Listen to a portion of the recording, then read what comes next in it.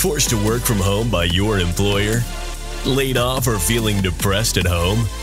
Do you want to make money working from anywhere? We'll show you how to do it from your couch. It's time for another episode of the Work From Home Show. Coming to you from their homes in Austin, Texas and Tampa, Florida, here are your hosts, Adam and Naresh. Hey everyone, welcome to the Work From Home Show. I'm Naresh Vissa with Adam Schrader. Shout out to all our homies, homeboys, homegirls, home trans, all the work from homers out there.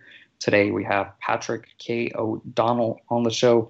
He is the founder of the Drop Zone, a virtual museum, and multiple #1 New York Times bestselling author, including 12 books and scores of films and documentaries spanning the American Revolution to the Battle of Fallujah. He is a leading expert on America's elite and special operations units. His popular books include We Were One, Shoulder to Shoulder with the Marines Who Took Fallujah, Washington's Immortals, The Untold Story of an Elite Regiment Who Changed the Course of the Revolution, Rode Washington Across the Delaware, and Give Me Tomorrow, the Korean War's Greatest Untold Story, The Epic Stand of the Marines of George Company. His latest book is called The Indispensables, the Diverse Soldier Mariners Who Shaped the Country, Formed the Navy. So without further ado, Patrick K. O'Donnell, welcome to the Work From Home Show. Thanks for having me. Appreciate it. Let's start about your writing career. You're a military historian. How did you get into military history and specifically into the writing of military history? Sure. Well, I've been into this stuff since I was about 4 years old. I watched too many episodes of Hogan's Heroes, played with G.I. Joes, and then I had a library of about 400 or 500 books when I was 8, and dragging my parents all around the country to battlefields. So this has been more or less a lifelong obsession, and I've spent most of that time in the field, either interviewing people or going to places. And, the books that I've written have all found me in one way or another. And I also earned my title combat historian by being in Iraq for 3 or 4 months. And I was in the Battle of Fallujah as a volunteer combat historian. And I fought with a Marine rifle platoon. And as you mentioned earlier, a book I wrote called We Were One. It's on the Commandant's reading list, which is required reading for the Marine Corps. And it's about my experience, but it's also about 8 best friends and their story in the Battle of Fallujah, where only 3 of them came home from Iraq. So your new book, The Indispensables, I read The Washington of Life by Ron Chernow several years ago. And, the story is referenced in it. It talks about the actual happening. Your book goes much more in depth. Can you tell us a little bit about the story of what happened?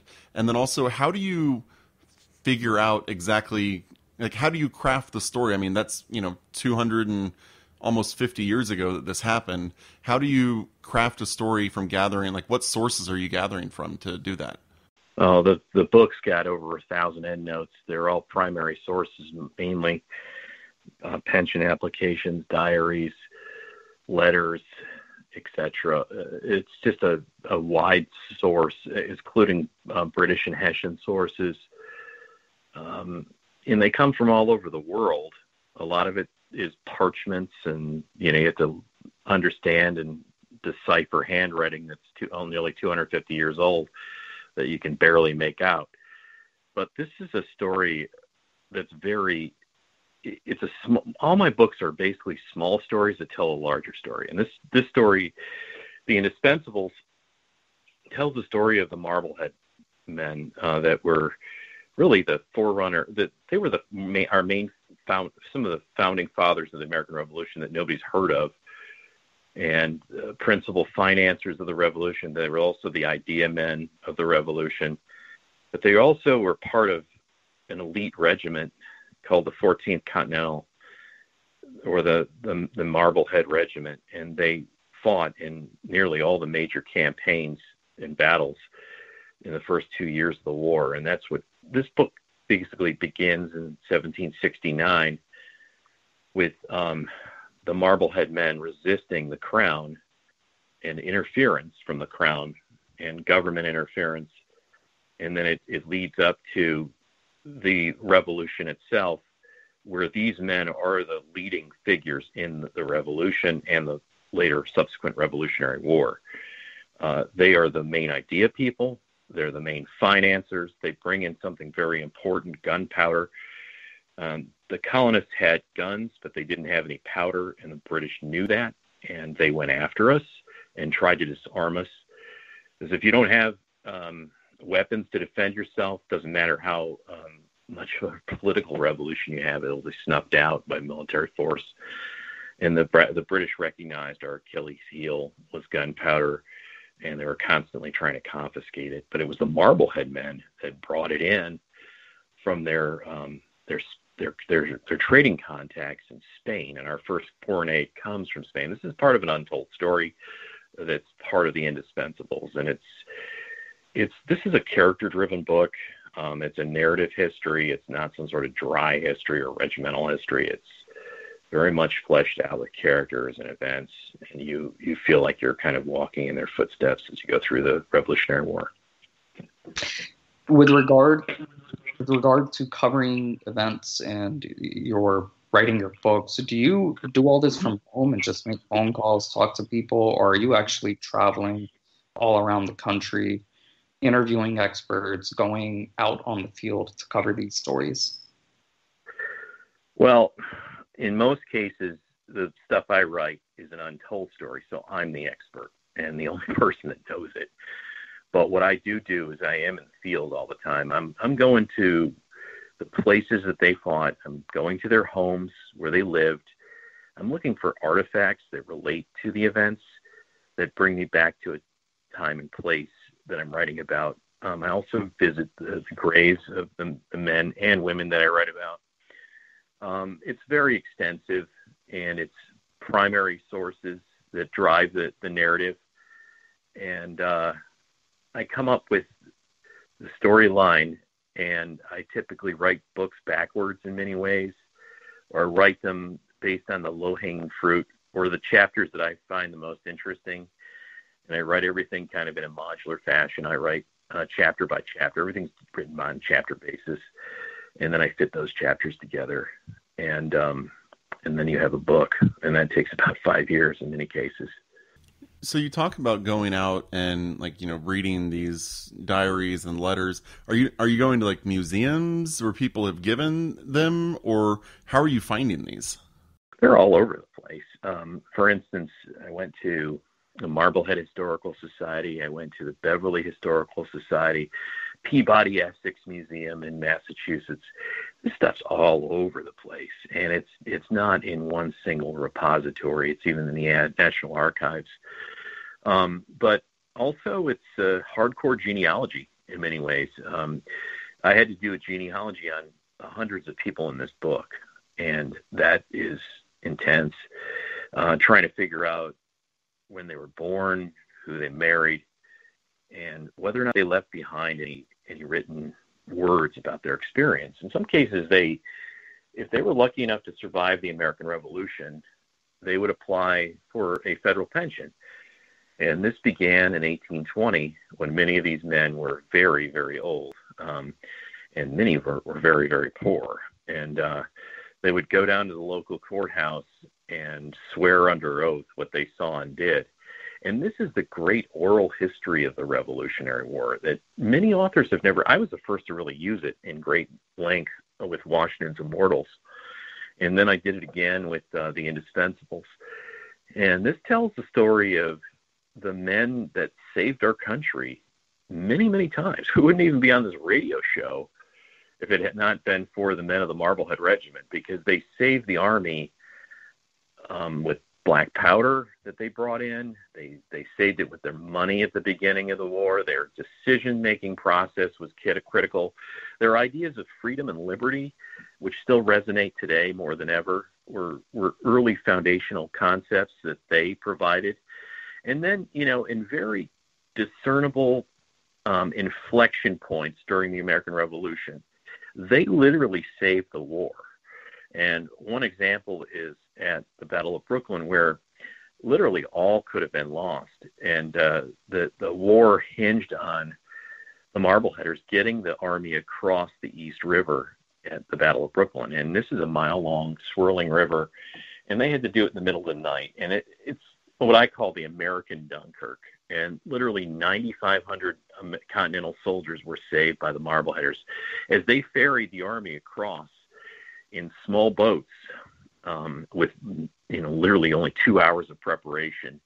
And they did the impossible. And this is also a situation where many call it a miraculous or providential fog sets in, and it screens the movement of the boats as they cross the East River from the prying eyes of the British as dawn comes in light, which would expose the entire evacuation.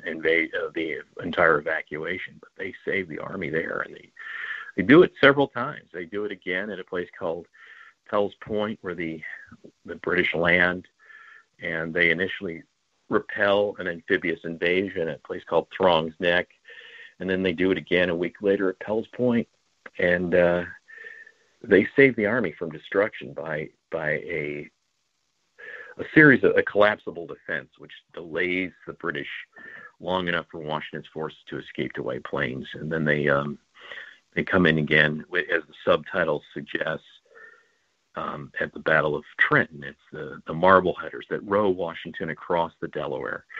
All other attempts failed that night, that Christmas night. But only the Marbleheaders and their skill with the boats were able to bring the army across. And they changed the course of history. And they changed the course of history many, many times, as the book, The Indispensables, brings out. What's your advice to writers to make a living and a career like you have? I'm a dinosaur. I'm a rare, endangered species. I'm one of the few that actually does this for a living, full time. My advice is to never quit, because it's not easy, and it's full of pitfalls. It would make most people pull their hair out, because there's no, it's feast or famine in many cases. I've gotten to a point now where it's. I'm very established. I'm a best-selling author, but there are times when it was hard, and it still is. I mean, it's all about. You can't take anything for granted. Everything is about attention to detail. In many cases, you have to do it yourself if you want it done right. It's never quitting. It's following your passion.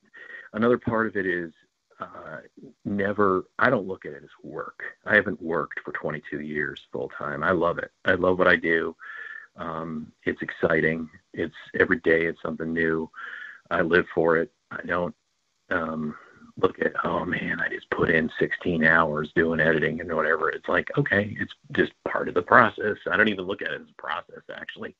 I just look at it as, okay, it's got to be the best possible thing that you write. Otherwise, you won't be happy with it. And I always put out something very handcrafted, very, very, it's complicated in many ways, but it reads beautifully. If people had any idea how much work is behind the scenes for the books that I write, they wouldn't have any idea. I mean, it's serious, but I enjoy every one of the books I've written. I'm also proud of each one of them too. You said you haven't worked in 22 years. Where did you work, and what made you dive in full time into writing? Well, I have always been into history since I was a kid, and my hobby was always history. And then when I got out of college, I was the guy that was interviewing World War II veterans. I've interviewed well over 3,000 or 4,000 World War II veterans, and I was doing it every weekend. I'd go to the reunions and stuff like that. And prior to that, I was a high-level management consultant with IBM and PricewaterhouseCoopers, and that was a great thing to learn, because you had to become an expert overnight in anything. And you had to sort of adapt to your client's needs and the high level stuff. And it was very high stress, but I was fortunate. I was able to do all these oral histories. I created the Drop Zone Virtual Museum, and I created the first online oral history project for World War II veterans. And I also created something called E-Histories. And, as this thing kept rolling along, the men that I wrote about were saying, hey, why don't you write a book? And that's exactly what I did. And it was a best-selling book. It's called Beyond Valor, and with Simon & Schuster. And that began my career. And I just kept moving forward after that. There were times when it was really touch and go. It sometimes always is. You never know with the book business, because as my editor has said to me, it's the most competitive business in the world. There's over 125 unique items or things or books for sale every year, and you're thrust into the most competitive workplace possible. And I thrive on it. Competition doesn't bother me. It's something I think I learned when I was a college wrestler and high school wrestler. I always kind of looked for and sought out the toughest competition, never feared it, and just kept moving forward. I always keep moving forward. I never really looked back. Did you write that first book while you were at IBM and Price Waterhouse? No, I didn't. I took a 9-month sabbatical, I think, and wrote the book, and I never came back. After it was a success, it was pretty cool, and never looked back from there, and never want to. I know what I want. This is my calling, my passion. I love doing it. It's fun. I think I always said to myself, if it ever doesn't become fun, is when I'm going to not do it. And there's been times where it's been not fun, but you just kind of keep moving forward no matter what. So you mentioned that these books are taking you 5 years to write. Are you like funding yourself the whole time? Or are you living from advances, or how, like, if you're, especially when you started, how are you doing it? Like, if people are wanting to really get into being a dinosaur like you, do they just fund themselves and kind of save up for a while, or what do you think? I think that's probably the way most people would have to do it. I was lucky. I was 29 years old when I first got Beyond Valor, and I was with Simon & Schuster. I had a huge advance, honestly, for my age. I was the youngest military historian in a major publishing house. That's what my editor told me. And I've been lucky in many ways. But it sort of all seemed to be, I don't know how to explain it, meant to be in many ways. I just kind of follow that course, and God's hand, just kind of follow it, and I feel it, and it just kind of moves me forward. And then that first book, when you got that deal with Simon & Schuster, was it just a standard? You wrote the book, you submitted a manuscript to Simon & Schuster, they came back and said, hey, we love it, here's your advance, or was it a lot harder? No, what happened is you sign a contract, and I got a third of the advance up front, and then I got another third. Did you know someone at Simon & Schuster? Did you just mail your manuscript in? Like, how did you get that contract? That's what I'm trying to get at here. Yeah, sure.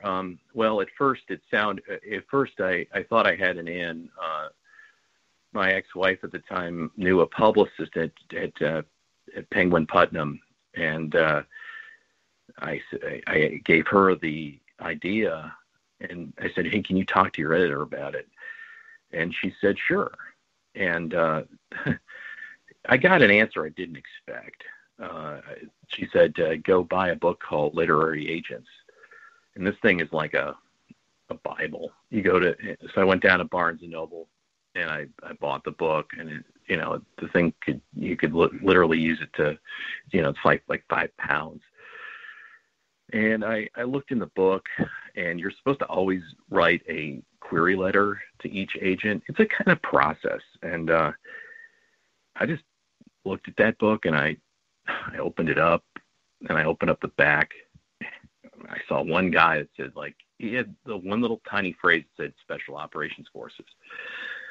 So I did what you're not supposed to do. I called the agent directly, and he's like, wow, this is incredible. This website, the Drop Zone's amazing. It's about Rangers and paratroopers and oral history of World War II. It's never been done. This is a great idea.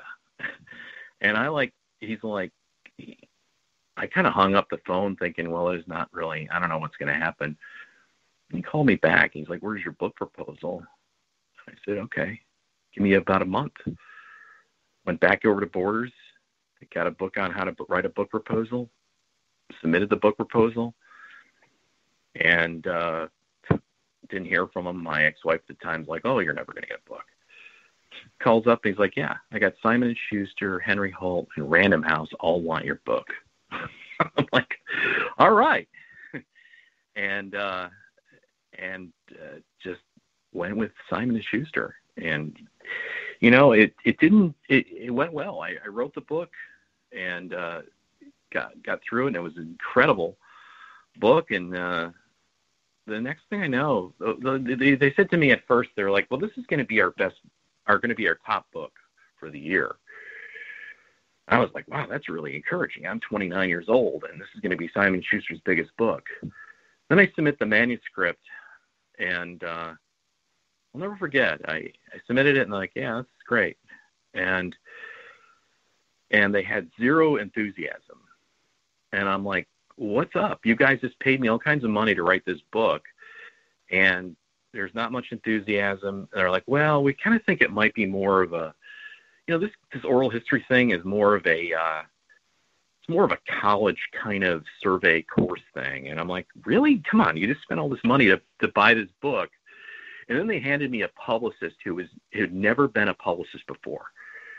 And that was a lesson, a life lesson, because my book was dead on arrival at that point, and I knew it. And I took matters into my own hands. I wrote my own publicity plan. I dug up all the contacts I had. I wrote the press release. I did everything for them. And then I spoon-fed it to them. And the book was a huge best-selling success. And it was because, and I told the editor, I said, I guarantee this book will be a best-selling book. And he just looked at me kind of like, yeah, sure. And I proved him right. I proved myself right, I should say. And I changed the trajectory of that entire book by doing it myself and not letting somebody else sort of dictate the course of the course of events. You know, it's really about human agency in the end. You have to be responsible for your own destiny as much as you can. Yeah, and regarding the Drop Zone Virtual Museum, can you tell us a little bit more about that organization and the virtual museum that you created? Yeah, it's something I really haven't done much with for 20 years, but this is something that I started 30 years ago, and I wanted a museum that was online, and this is when the internet first started, so this is a big deal, and it was cutting edge for the time. You know, I mean, you can literally walk through the museum, you still can, and you can look at the artifacts that are in there. But the main thing that's the main attraction was the oral histories of the guys, and it was their own words. I also had their films that they took and scrapbooks. So it was an immersive tour, but it was story driven, and that was a basis for a lot of the stuff I write. But you know, that was the foundation, if you will, because that's primary sources that I gathered myself. I did a lot of work with stuff that nobody had ever heard of. For instance, a triple nickel paratroopers. These are the first African-American paratroopers in American history, and nobody had ever talked to those guys. This is 30 years ago. I did a whole area on Japanese Americans in the 442nd Regimental Combat Team. These are Japanese Americans that were interned by the United States government. but then they went on to have the greatest fighting regiments of the war. I mean, I did a lot of stuff that nobody else was doing at the time. And my whole goal, my entire goal is to preserve and share history. And I was going after this stuff when nobody else cared.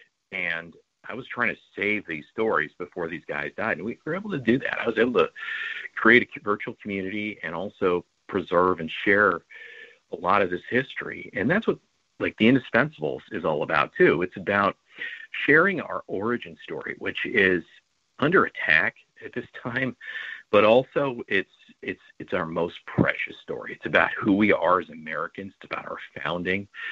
And it's about a story that, frankly, it's a miracle that this country even exists, because those early men and women, which I cover in The Indispensables, are extraordinary. It's also a diverse regiment. It's got African Americans, Native Americans in there. There's some Hispanics. And it's diverse in terms of socioeconomics. It's rich and poor fighting side by side for a impossible cause, for a nascent country that yet to be born, the United States. It's really extraordinary story of our founding. PatrickKO'Donnell.com is the website, PatrickKO'Donnell.com, also thedropzone.org, thedropzone.org if you want to find out more about the Drop Zone Virtual Museum. Patrick, any final thoughts you want to share with our listeners, or anything else you'd like to promote? Well, I would just say that freedom isn't free. Liberty and freedom are not free. They have to be guarded. They have to be, don't take anything for granted. The founding is an extraordinary story of men and women that really did the impossible. And that's what The Indispensables is all about. It's about human agency. It's about bending and shaping history that in many ways it shouldn't have happened. Through a lot of grit and effort and courage, they founded our country. Yeah, completely agree. Very inspiring. Thank you so much, Patrick O'Donnell, for joining us on the Work From Home Show. To all our listeners, check us out at workfromhomeshow.com.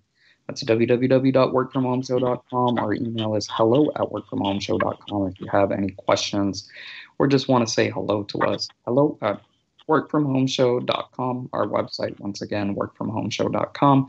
Follow us on all social media. Leave us a review on whatever podcasting platform you use. Get on our mailing list if you visit our website. And until next week, keep on working from home.